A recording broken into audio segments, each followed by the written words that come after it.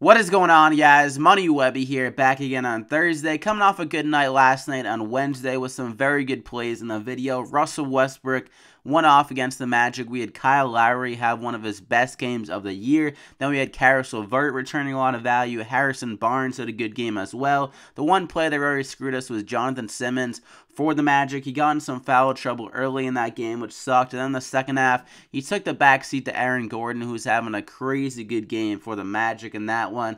But we'll take it as we're given. We had some good plays. So drop a like in the video if you're ready to go here today. A smaller slate, 5 games. We'll make it work, though. I got my top 5 plays and my dollar tree play of the day. Favorite value, guys. So let's kick it off with Damian Lillard at 8,500 going against the Bucks. He'll be matched up with Eric Bledsoe in this game, who isn't a good defender. And Lillard definitely got the better of him last year. He had 2 games against him out of the 3 times that matched up, I believe, getting over 30 regular points of scoring at the field or whatever. So he had a good game twice against them, and I think another game did pretty well as well. So I think Eric Bledsoe can't really match up that well against Damian Lillard in the spot, and he should be able to have another good game here, scoring and then just getting some assists as well. Maybe a few more rebounds. He only got 1 rebound last game.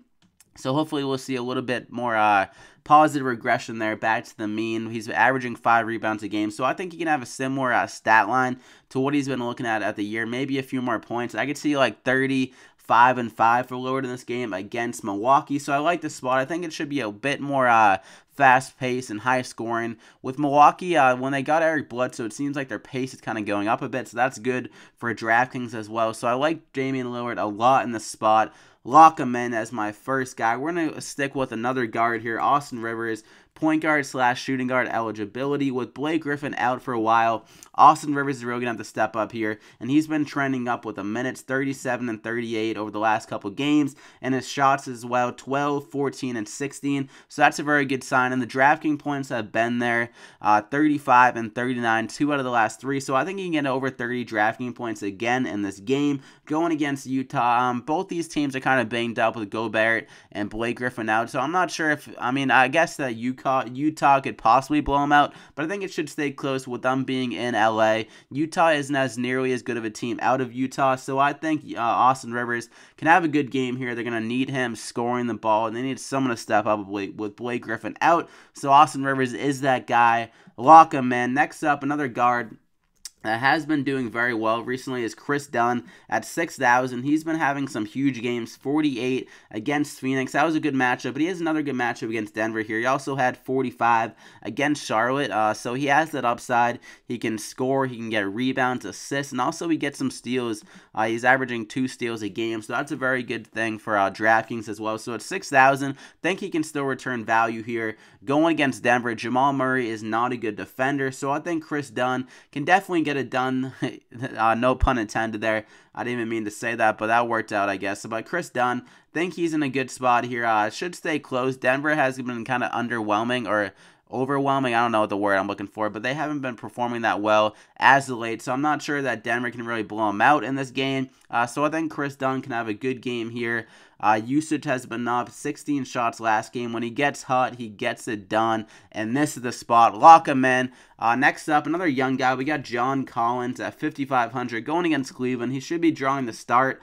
I think they already came out and said he will be starting with Dwayne Dedmon out for a while. I think John Collins is really going to step up. When he gets the minutes, he's able to usually get it done. 38 minutes against the Clips, 39, 36 against San Antonio. He got 35 DK points. So the opportunity is there to get the rebounds and the points. Against Cleveland, he only saw 24 minutes against them earlier in the year, and he still got 33 DraftKings points, so he should be getting over 30 minutes as long as it stays close and he stays out of foul trouble, and that means more opportunities for him. So I think he can pretty easily get over 30 DraftKings points if everything breaks right in this game. So lock in John Collins. And for another big man, we're going to go with Al Horford here going against Philly. I am a bit concerned that if Ben Simmons sits, that the Celtics could possibly blow out the 76ers in this game because they'll be down Embiid, Simmons, and TJ McConnell. But I think Al Horford sets up in a good spot here.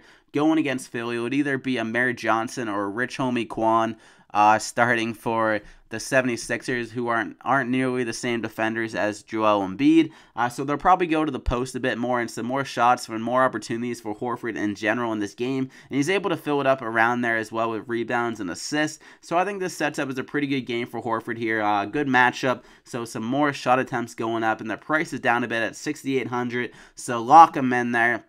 So that's the top 5. You got $5,900 remaining per player. Damian Lillard, Austin Rivers, Johnny Collins, Al Horford, and Chris Dunn. And for my Dollar Tree play of the day, I mentioned that TJ McConnell is out, so that opens up some minutes and some opportunities for Jared Bayless here at $3,400. Very cheap. They got him priced like TJ McConnell is playing, and he got some good run. He actually started against the Celtics last game, and he had a good game. He had 24 DraftKings points, 7 out of 12 from the field, and 4 to 6 from 3 in 30 minutes. So if he can just have that game again, he'll return a lot of value at only $3,400. If he has that like same exact game, that'll be over 7 times value. So great value for just in general to pay up for some guys on this slate. So Jared Bayless, lock him in. You got $7,100 remaining per player, so you can try to get a stud in that lineup as well.